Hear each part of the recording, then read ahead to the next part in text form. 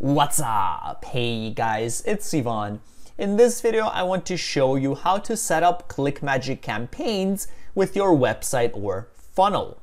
Now, just so you know, if you're direct linking on any PPC networks like Google or Bing, ClickMagick Campaigns is not the solution for you. You still have to use tracking links. But if you have a funnel, whether as an affiliate or as a business owner, ClickMagick Campaigns is perfect for you, and I'll show you how to set that up right now. So here we are in our ClickMagick account. We will be using these 4 pages in Unbound. So this will be our landing page, our thank you page, our sales page, and confirmation page. And when you're in ClickMagick, click on Campaigns in the top left, and let's start by setting the code up on your site.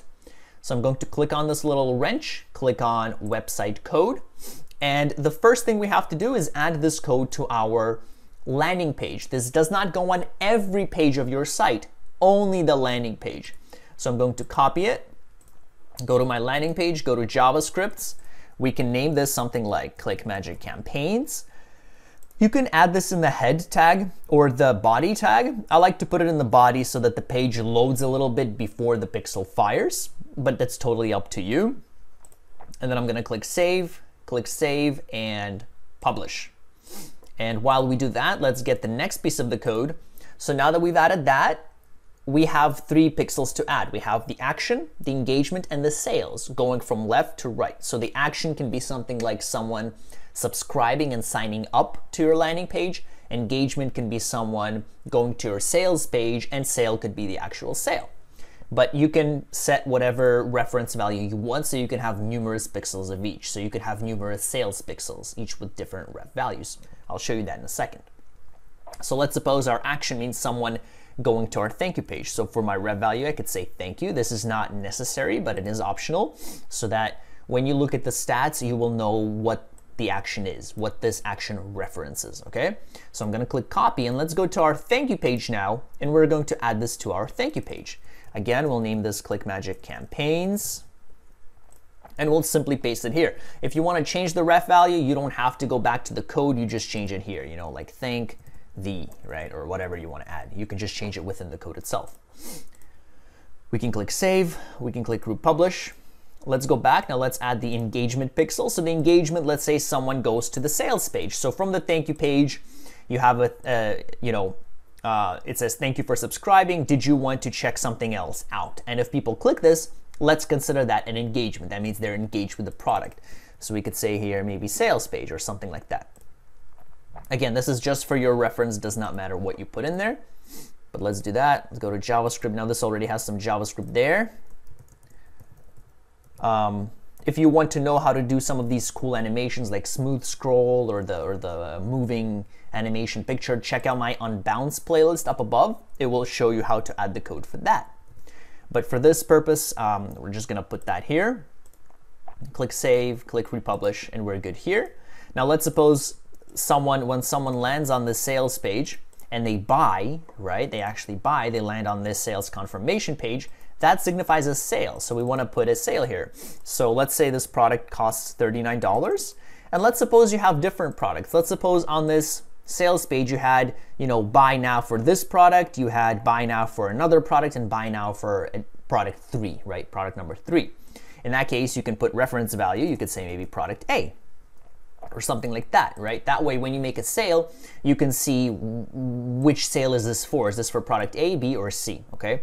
So let's suppose this is the confirmation page for product A. In that case, I'm going to copy that, go to JavaScript, again, name this ClickMagick Campaigns, and add the code here.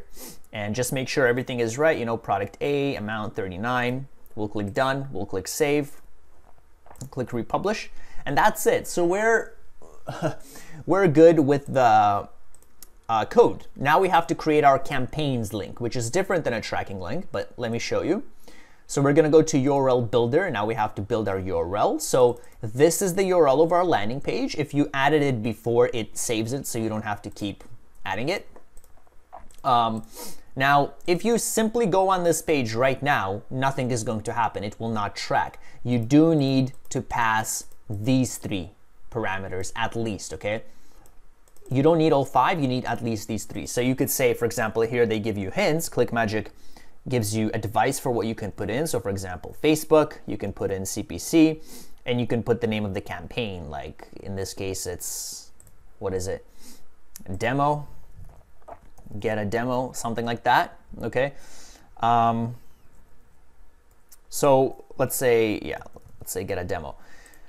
Now these are optional, and again, they give you advice for what you want to put in, like do you want to put in keyword or whatever it is, but you can actually put this anywhere in any one of these. So if you wanted to, you could actually put keyword here. Now, in the next videos, I'm gonna go over how to promote this on Google Ads and Microsoft Ads. So you will see exactly how these tokens work, which you should already know if you watched my ClickMagick playlist, which I'll link up above.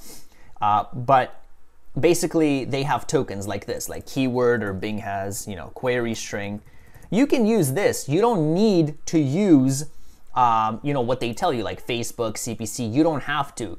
That is just a recommendation to keep things consistent, as you will see, because you will be able to sort by them later on. So you'll be able to sort by, okay, Facebook, CPC versus email versus display, you know, creative or ad copy name, whatever it is, you'll be able to sort by that. That's why it's good to keep things consistent. But generally, you don't need to put it there. So you could put, you know, keyword here, and you can put creative here. For Google Ads, it's creative. For Bing, it's ad ID, Bing Ads or Microsoft Ads. Okay, so these are optional. You don't need to put them here. But let's suppose this is what we want, right? Let's suppose we're happy with this. We're going to copy URL. Let's paste that in, and let's see what it's going to look like. So we've done that. We've clicked. So we see here 1 visitor. Now, if we go to our funnel stats report, we don't see anything yet. So let's go through the rest of the funnel and see what that's going to look like. I made these fields optional, so I'm just going to click the button here.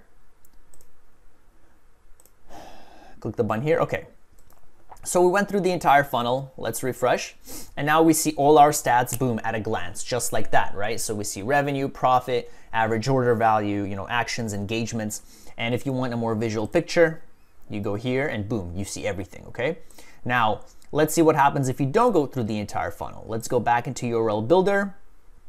We still have this. Let's say it's now Google, right? Let's say keyword. Let's say hi. Let's say query string. Okay, whatever it is, but these 3 are necessary for the link to work. If you don't have these 3, it will not go through. So let's copy this and let's open an incognito window and try it here. Okay, that's just my antivirus not allowing the secure link. That's fine. So now let's say we go here and we only go here, so we don't purchase, okay? So what will that look like? Let's go back into campaigns. Now we see 2 visitors, and let's go into our funnel stats report.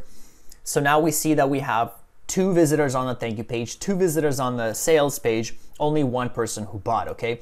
So 100% of the people who came to the landing page went to the thank you page, which is true, 2 out of 2.